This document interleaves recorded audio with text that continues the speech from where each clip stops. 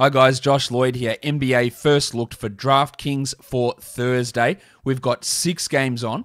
Let's crack in, but before we do that, hit the notification bell. Hit subscribe first if you haven't done that. Hit the notification bell, give it a thumbs up, drop a comment down below. First game, Utah Jazz, Washington Wizards. Mike Conley is resting in this game. It is a back-to-back, the first of a back-to-back for the Jazz, and it's the second of a back-to-back for the Wizards. I don't expect Russell Westbrook to rest, but there is a possibility of that, but I don't expect that.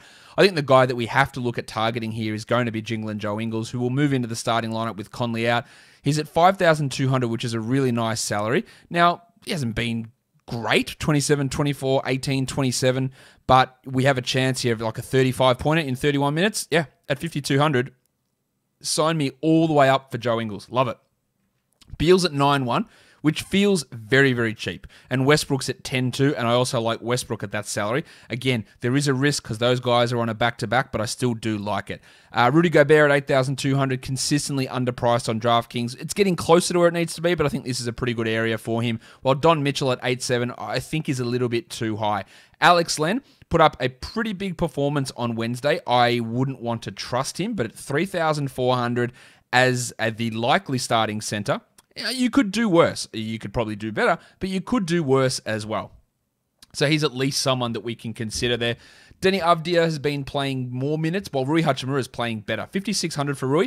I'm not fully ready to trust it, but 5,600 is not a big investment. So I do think that Hachimura can have some sort of an impact at that salary level. The next game we take a look at, we've got the Utah Jazz, we've got the Oklahoma City Thunder. They are taking on the Atlanta Hawks in Atlanta. For this one, Al Horford is likely to return, but we have no Darius Bazley, no George Hill, while Theo Maledon and Lou Dort are both questionable, which could really change the rotation there.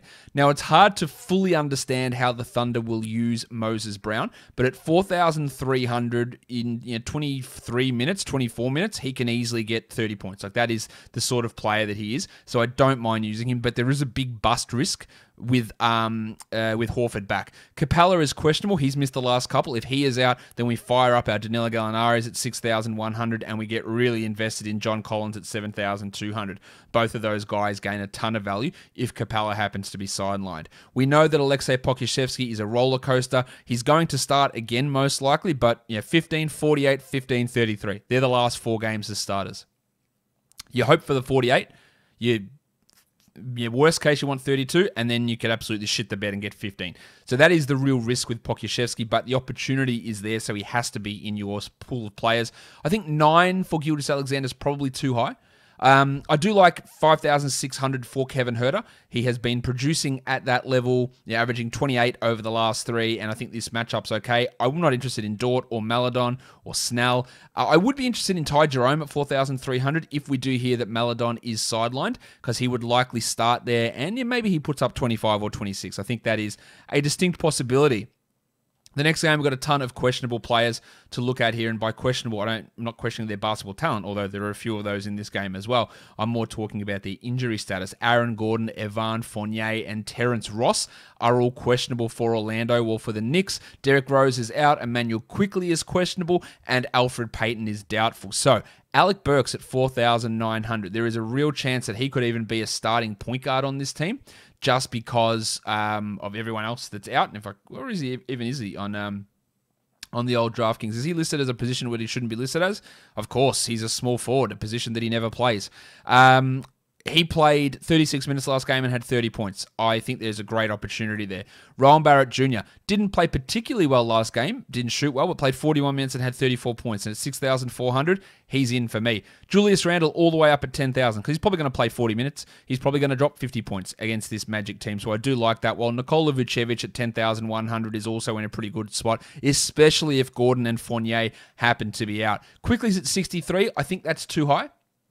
Carter Williams at 5.7 is also too high, while Aaron Gordon, if he returns, will definitely be on a minutes limit. And then Terry Ross at 6,700. Now, Ross has been playing quite well. Look at his last couple of games. 44, 42, 32. And at 67, you get 40 points. It's where you want to be. But him being questionable, I think if he is in and Gordon and Fournier are out, I'd be pretty interested in using Terrence Ross in that scenario. But otherwise, if those guys do play, it is harder to get too excited about him.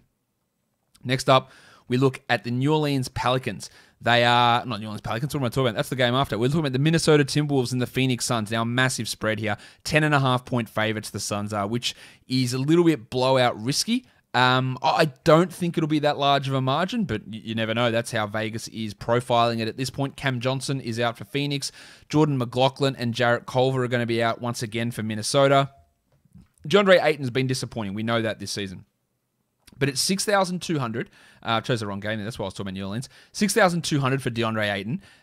Given that the last couple of games have been better, we still aren't getting big minutes, but 35 and 37 in under 30 minutes. I wouldn't expect over 30 minutes from DeAndre Ayton, but there is an opportunity for him here. I like Devin Booker quite a bit, blowout notwithstanding at 7,900. And then you go to guys like Chris Paul at 77, which might be a little bit too high, but I love Karl Anthony Towns. 9,400 for Towns. Anything under 10 for Towns, I'm going to get into. And same, well, not anything under 10 for Rick Rubio, but I like Rick Rubio at 5,800, who dropped 48 in his last game. Anthony Edwards is at 7,100. He's getting every shot in the world. He is putting up relatively good numbers, 38, 46, 38, 40. Like, they're really good numbers at 7,100. No reason for me to expect that he can't do that again. While Jay Crowder at 4,600 with no Cam Johnson, I like it. There is some GPP upside there for Crowder without being an absolute rock-solid guy, because we know that he can have the occasional stinker. This next game has an absolute monster in terms of totals. 241.5 for the Pelicans in their rematch against the Blazers. The Blazers are 1-point favorites after stealing the last game. 5,400 for Carmelo Anthony. He's getting good minutes because they're just really eliminating Derrick Jones. They don't care about defense, so Melo's getting big minutes. I don't mind that for Melo. I love Lillard, though. 11,000 for Dame. He is just killing people, really. He's averaging 59 in his last 5. That looks awesome. Lonzo Ball at 6,900 is possibly a bit high. I think Cantor at 7,000 is too high. And I think Zion at 8,900 is on the high side. I don't mind it, but I'm not totally in. I'd be more in on Ingram at 8,100. Jackson Hayes at 32. Now, he's getting some okay games where he gets 19 to 20 minutes and at basically minimum salary. Hazy can drop 20-pointer, 25, 24 in those 2 games. Last game wasn't too good, but he can have a decent game. So I don't mind him as a guy that not many people will roster. Gary Trent's at 53. I think his minutes will stay okay because of Derrick Jones' suckitude. So Trent can be all right, but remember, his floor is really low. Well, Nickeil Alexander-Walker's at 4,200. I like what Nickeil's doing. He's getting a lot of minutes. There's no JJ Redick. He's getting 20-plus minutes in the last 3 of the last 4 games, or the last 3 games that he actually played without getting injured. I don't mind using Alexander Walker in that one. The next game probably has less appeal, and that's the Hornets. This is the last game. The Hornets and the Lakers. No Anthony Davis, no Marc Gasol, no Alex Caruso, and it's a back-to-back for the Hornets. The Lakers are 8-point favorites here in this game, and the total is 227.5. But a guy that's been getting a ton of run and producing is Talen Horton-Tucker, and he's sub 4,000. His last couple of games, 31 and 41. Will he continue that? Probably not, but with no Caruso, he becomes a second-unit ball handler. He's getting assists, he's getting steals, he's scoring well, he's shooting well. I like him at sub 4,000. I think there's value in that. Montrezl Harrell also at 6,400. I think this is a really massive spot for Harrell. With no Gasol, he should play 30-plus minutes. While LeBron at 10.7, he'll get it done. He's fine at that price. Kuzma, 6,000, maybe not. Well, Gordie Hayward at 73 is one that I am interested in. Not as massive on LaMelo Ball. Or even Terry Rozier, although Rozier playing pretty well at the moment. But 6,600, it sort of takes a little bit of that upside away for me for Rozier. All right, let's have a look at some good plays right across the board for the 6 days, or the 6 games, sorry. I like Moses Brown and Talen Horton-Tucker, Alec Burks. If Capella plays, I wouldn't mind using him against the Thunder.